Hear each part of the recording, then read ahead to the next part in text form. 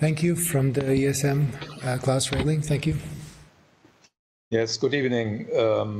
Let me first join the President of the Eurogroup and Commissioner Gentiloni and also express my sympathy and the sympathy of all my colleagues at the ESM with the many who have already died because of the coronavirus. These are dramatic times, dramatic from the health side, but also dramatic in financial markets, and all that will have significant consequences for the economy of the euro area.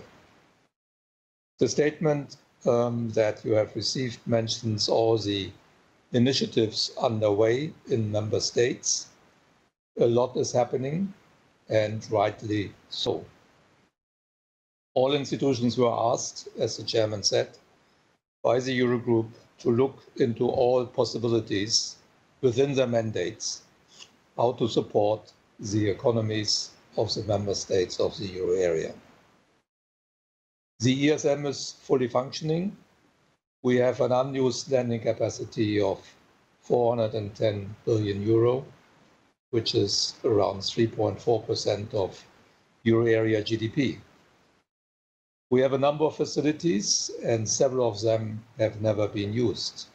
So we will think, and we will do that with the Commission, whether and how these facilities could be useful under current circumstances. And the circumstances are very different from 10 years ago. A quick word on Greece. We looked very briefly at the fifth enhanced surveillance report that was prepared by the Commission and our participation. There are some weaknesses, but overall it is a very positive report. I was in Athens a week ago. I met with the Prime Minister, the Finance Minister, and the Central Bank Governor. Greece, unfortunately, is hit by two new crises. One is the coronavirus that affects all of us. The second is the migration problem that is happening at the Greek border, which also is the border of the EU. So Greece needs some help here, and Commission President von der Leyen was in Greece 2 weeks ago and provided help.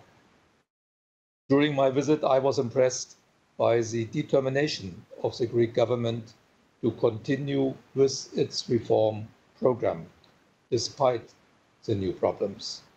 The Prime Minister actually said that in light of these new problems, the country must accelerate reforms. So I think that is encouraging. Thank you very much.